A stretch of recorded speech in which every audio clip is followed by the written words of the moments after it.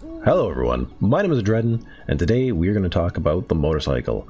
Various things about how to use it, and how to make it, where to find the schematics, the parts, all the things. So, let's get crafting. Okay, so, if you have been playing for a while, you may have got a bike. They are one of the earliest things to find in the game, and or make, for getting a better mode of transportation, getting a little bit more extra loot to and from various locations. So yeah, I have a little bit of a guide on that one. I also have a guide for the mini bike, and it is a bit of an upgrade from this one. It's not much faster, it does use a little bit of gas, but it does have more cargo space, so that's nice. Okay, finally then, we come to the motorcycle. Now this thing looks like it's been built custom for the apocalypse, and yeah, it's pretty awesome, to be honest. If we go and press the E button on it, you can see that it has a radial menu, and you can just hit drive like that, or of course you can just hit E to drive and it'll immediately put you on top of it. Open, that allows you to see all the various things. There are no modifiers for them yet. I think they're coming up in Alpha 19. And so yeah, you're going to be able to refuel it here if you had fuel. There's some fuel, and you would just go refuel. You can also repair it from here if you had some repair kits. They are about 4 meters per second faster. They are both the same noise, and yeah, basically kind of the same for gas and whatnot compared to the mini bike. Other things you can do with it are lock it so that no other player can use it, but you can also put a pin on it so that someone who has the pin could use it. So like an entire clan. Of course, you can unlock that. And then this is another way to quickly like refuel it. Is ka-chink right there. You can also pick it back up, oddly enough. Honk its little horn. And it's got more storage. So 4 rows that are even longer for storage. So it has 36 storage. Okay, so that's pretty much that. We've got some gas in it and everything else. So we can just press E, get on. So as you can see, you can also steer it with the mouse, or you can press the left mouse button once, and then you can rotate around it and use the A and D key to turn it. This is probably my favorite mode, is just sort of putting it in the rotate around so that you can kind of look around to see what you have possible to loot as you drive around town. But it is also nice sometimes to just be able to cruise around with it. It is pretty durable. You can end up running into certain things and it won't necessarily destroy them. It might take a little bit of damage, but it's not too bad. Running into a tree, sometimes you get deflected, sometimes you get a little bit more stuck, but it's also, you know, got the ability to knock some down. Though that might have been a false tree, because upgrading this world seems to have brought a bunch of weird trees into it, so who knows. Alright, and what other things can we do with it? We can press the C key. Let's just go around this bend real quick. Here's a good long road to show this. Put this into this mode. Hitting C can start to give it a bit of a wheelie, just like the mini bike or the other bikes. Holding shift gives a little bit of a speed boost to it. Alright. This is a great POI to get gas for this thing, as there's a... Oh, there you... Right in that little blue door behind there, behind this fence there. It's kind of hard to see below that oil. There is a door in there, and there's a bunch of gas inside here, so that's a good one to find. So yeah, as a bit of a small reminder here, you know, if you get this thing stuck in a ditch somehow, yeah, you may be able to drive it out, but don't forget that you can also just pick it up. Alright, let's take a look at crafting this thing up, because there's a great early mid-game kind of progression up the whole train of mobility and transporting goods. Over here, I've got my parts for the bike, so we're gonna have to go over how to make all these things. Except for the lead acid battery and the engine, because you just have to find those. Okay, well, let's just take a little bit closer look at these ones here. Over here you can see that you need to go either to Grease Monkey over in crafting, which is in intelligence, Grease Monkey, and it's level 3. So it's going to require intellect level 6 to put together a motorcycle. Or you can use the motorcycle chassis schematic. So this schematic and this schematic, lots of these parts are found pretty much in the same kind of areas. Once again, they're kind of rare books or books, and thus you'll be able to find them in lab equipment and passing gases and in airdrop, as well as crack a book. Yeah, and so they also, you can find the parts directly pre-made in car parts, shipping containers, collapsed workbenches a little bit. Also, when certain zombies drop them, you may find something there, as well as the bosses. Okay, so to make these things, you need to get mechanical parts, duct tape, headlight, electrical parts, and forged steel. So we're all the way up to forged steel on this one. Over here, it is pretty much the same other than leather, so let's just go get a couple of those things. It's pretty easy to get most of them.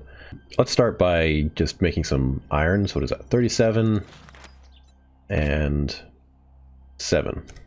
Okay, so steel and iron are made in the forge. If you don't know how to use a forge, I've got a little quick guide on how to use a forge. And so steel is a little bit more intense. You're going to need the crucible, which is a little bit more of a tricky thing to get.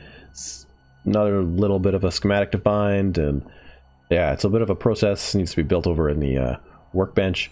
Anyhow, once you get to this level, you just have to go find forged steel, and I believe it was 44. So yeah, let's just craft that up while we go, and then in 7 minutes it'll be done, and we'll come back to it. Now, in the game, you're probably gonna have a mini bike, and for most of these kinds of things, I've found that breaking down old cars is your main thing you're gonna want.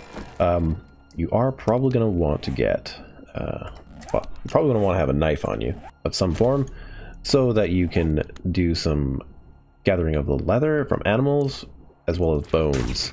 So this is what we're doing right there. We're getting bones from that one.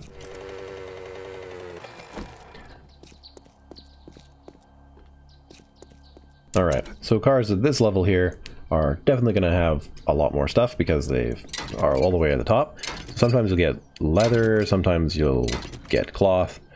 There's some leather, and yeah, we got the headlight, so that's good for the front end, and more mechanical parts. There's an engine and some electrical parts, mechanical parts. So I would say just go find some cars and rip them apart, because they are really the almost one-stop shop for this kind of stuff, which makes sense. I mean, if you're building a car or a vehicle, like, you may as well use previous vehicles to make vehicles, right? So some more leather.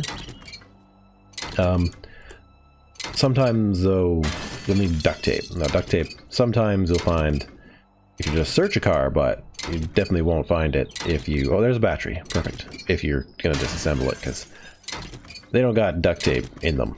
So taking apart 2 cars has given us just enough mechanical parts for 1 handlebar, so you're going to have to take apart more. This part here requires 15. Yeah, so, you know, what is that? So far we've done 1, 2, 3 cars, so try 6 or 7 cars, and we'll see what we get.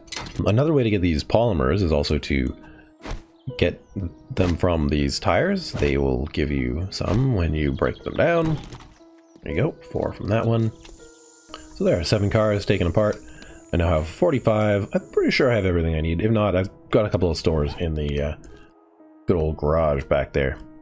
So here is a pretty good opportunity to get some leather. At this stage in the game, you could have found a compound bow or just a normal bow, and you're most likely at iron or steel arrows, so it's not too bad here. But let's take this guy out.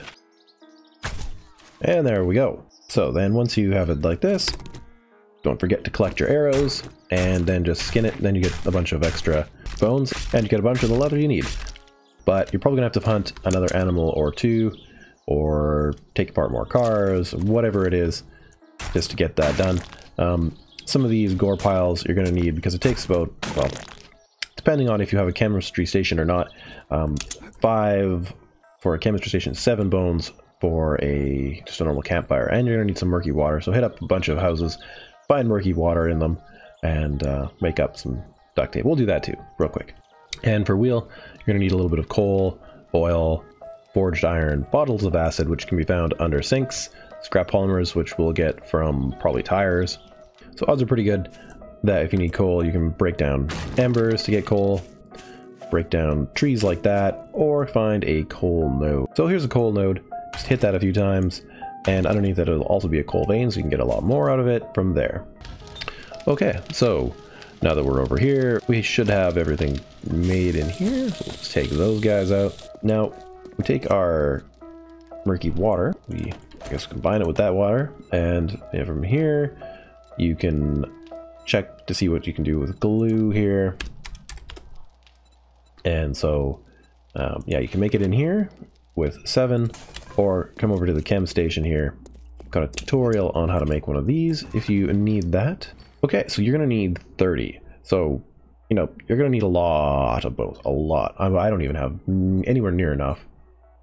And so, hitting up this chem station is gonna help you save a bit of time. But on the other hand too, I mean, if you've been alive this long in game, you've probably been saving up your bones, and you do probably know how to make all the duct tape, but you may have also been using it for repair kits, which is another very important thing. So I can make 8. Anyways, I'll get this sorted out. Okay, so I'm going to start with making some of these wheels. Now, you can find wheels as parts, and, you know, just stockpile all those things, because even if after this, if you want the 4x4, you're going to need 4 more wheels. So, you know, you gotta save them up. So I have enough for 1 wheel. I need 2 wheels, so I'm gonna have to go get more oil. That's fine. I have some more in one of the boxes here. To craft them, it takes about a minute, so I'll just craft that up. Once you have your glue though too, while we're waiting for other things to craft, you can craft some of these in your own inventory. So you just have glue and cloth fragments, so these 2 right here, and you just craft, you know, the 15 plus you need. Okay, so we have our 2 wheels, and I've started to thin this out a little bit just so we can see a little bit more what we have here. All right, so it looks like I have everything for the motorcycle chassis except for the skills. And like I said, you just have to go searching for them. I'm just gonna grab one of each, and then we'll just use these up. This one, use the motorcycle handlebar. Now I can be able to do both of them. And it looks like I have everything for the chassis, so we'll just craft that up. Takes 2.5 minutes. And I'll just get the rest of the stuff for this. And now the handlebars and craft.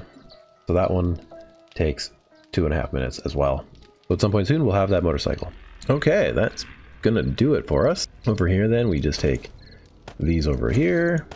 Now we don't really need anything that's left over, so we just gather everything right into the center here. Not that you need to. It's not like there's a crafting grid or anything. But yeah, essentially, I don't know, you could think of a motorbike like that, or maybe like that, whatever. And I think that means that we can craft this thing. It doesn't require anything extra like the normal bike. So from here, you just hit craft, and it's another 2.5 minutes. Okay, so it's done. So you take it, put it in your inventory, and then you just place it down on the ground wherever you would like. Boop. With a little right click, and yeah, now we can just use it exactly like I showed you in the first part of the video. Other than the fact that you need to put gas, because right now you're not going very far very fast. So refuel, hop on, and drive off into the sunset. So if you enjoyed that video, hit the like button and share with some friends. If you are new to the channel and want to learn more about 7 Days to Die, hit the subscribe button. And I will see you in another video. Bye bye.